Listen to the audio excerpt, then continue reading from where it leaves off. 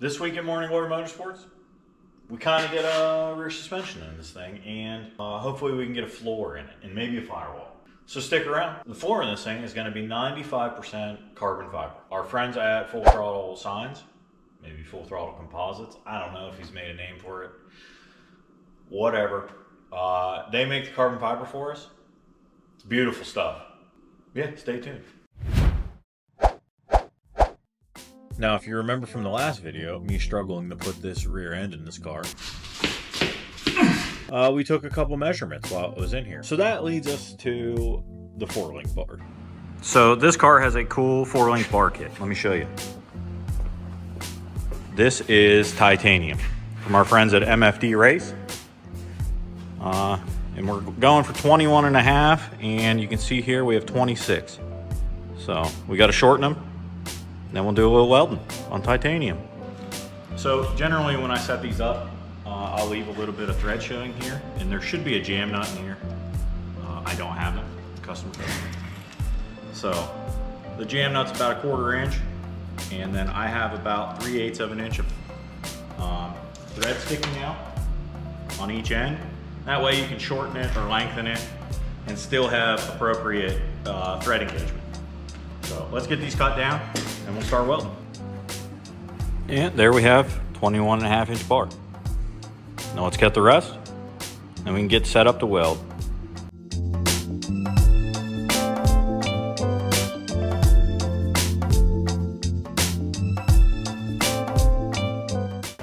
I've got these all tacked up. Now I'm going to back purge these. And what that means is I'm going to take gas from another tank and put it on the back side of this weld, as well as I'm going to switch to this bigger cup.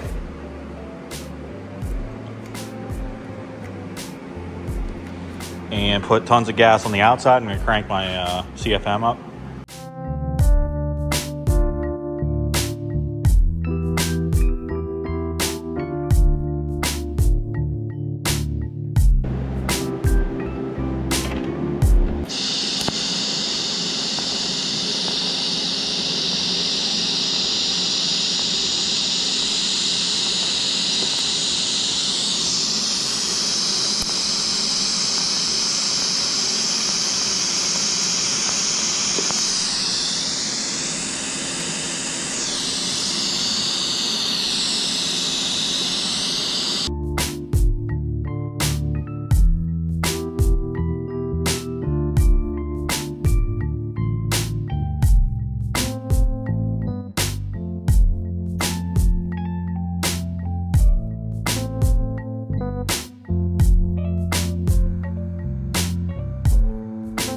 There's one, just need the plug welds, but I let this cool down quite a bit.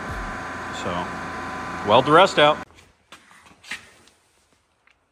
There's some titanium 4-link bars. So next on the agenda is a wishbone. And I made this jig today. So, should hold it straight and true. These are slotted. So I can do a maximum width of, I think it was 23. And then this is slotted too. And right now it's at 23. But you can move this slider if you need like a different length. So like if you move it an inch this way, you get an extra inch this way. If you know what I mean. I got a piece fitted up. On to the next one.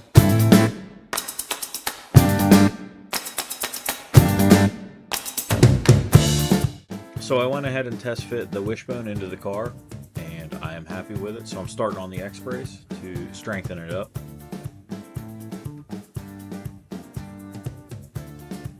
Once the X-brace is tacked together, we remove everything for final welding.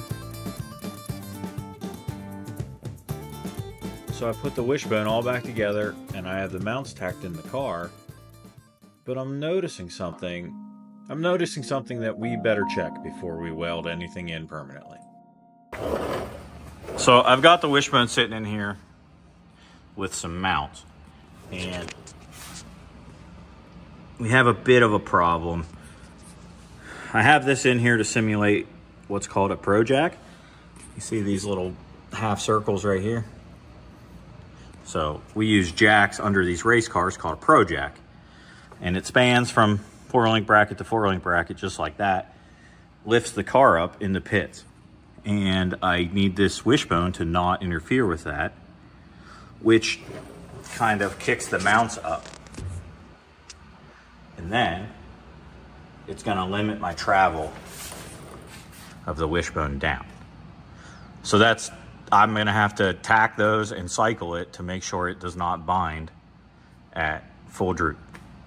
So now I'm gonna take the jack stands out and lower the suspension to simulate separation from a radial tire car, which this is.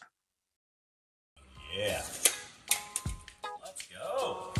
That sounds good, so maybe crisis averted. So, right there's 8 inches of travel, and our shocks only have 6. So there's room for him to go to a bigger shock if he wants to.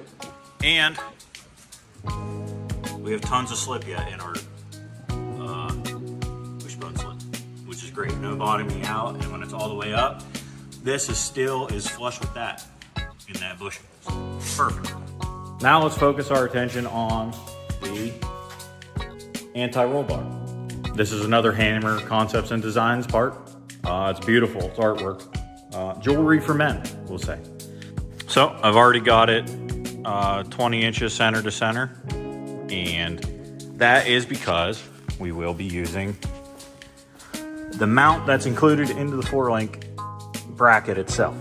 So our link's gonna land in one of these holes, and they are, if you remember, 20 inches apart. Also, we got the shock we're gonna set up too. We can kind of do it all at one swipe here. So here I am getting the shocks positioned. You can see that the anti-roll bar's in. I apparently did not take a video of that, I guess. But anyway, we'll get both these shocks tacked in, and we can move on to the anti-roll bar links that go down to the rear end.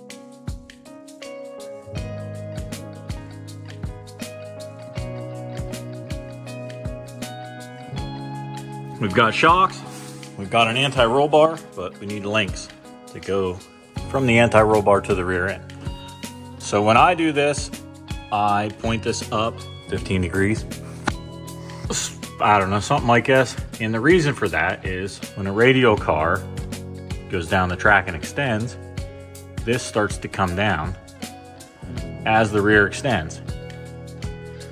And now this will be at its strongest point, hopefully, when the rear's fully extended.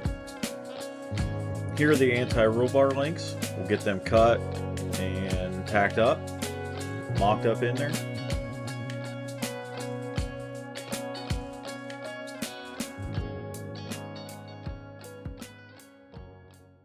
Well, next step is to cycle this whole suspension, run it through its range of motion while it's all tacked.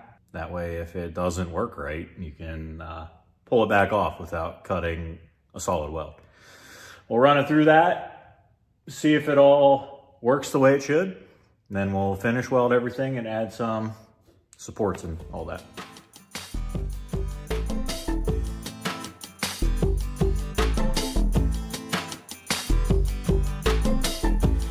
And that is all the way down. I think we're all good, guys. Well, I'm happy with that. So let's get this rear pulled out and get everything welded up.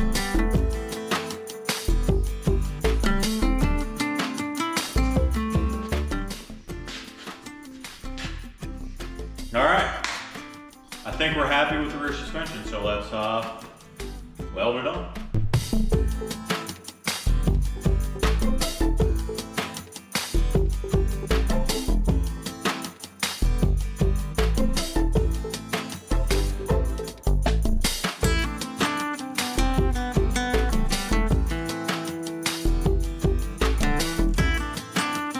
Once we've got this all welded up, it's time to move to what I have been dreading, and that is the firewall.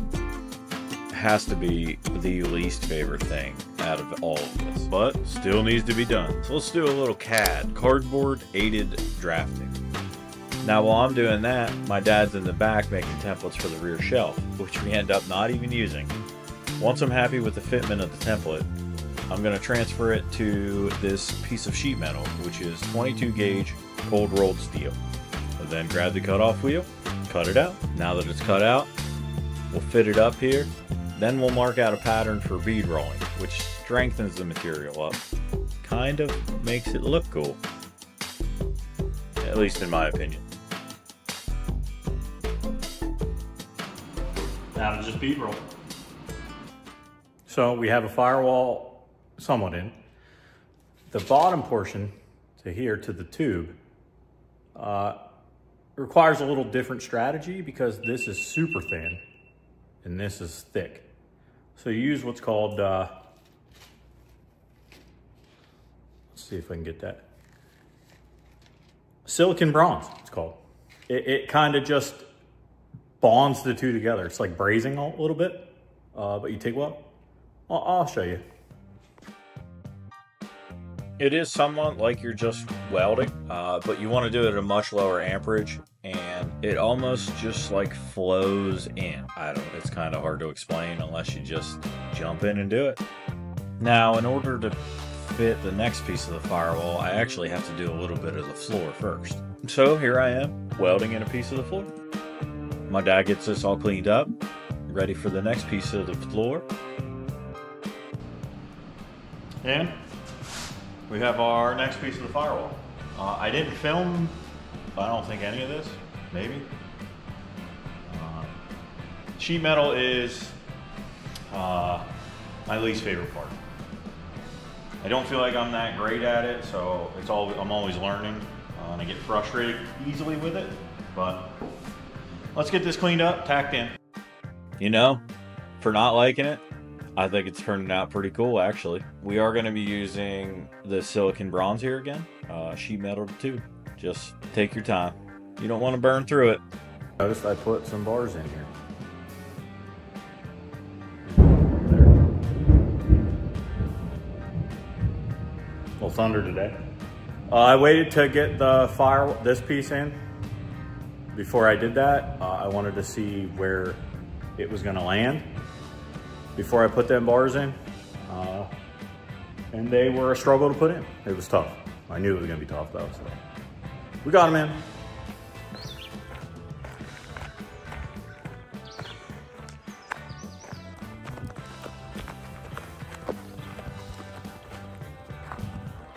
So I did not show you guys this part where I made these two pieces for the start of the floor where it meets the firewall. But I need to do it on this side, and I have the template from the other side. So we'll put it up in there, so hopefully it fits, and cut it out. We got both 4 pieces in. Now we're gonna try for the last piece of the firewall, and we have the old template. We'll see how it fits. And I guess since I didn't show you any of the other side, here's my dad making the template for the driver's side. He used the old template, just flipped it over. It should be the same-ish, close enough. And there we go, guys. Last piece of the firewall. Let's get it cleaned up, tacked in. Also did the driver floor while I was at it, but we'll put that in next week.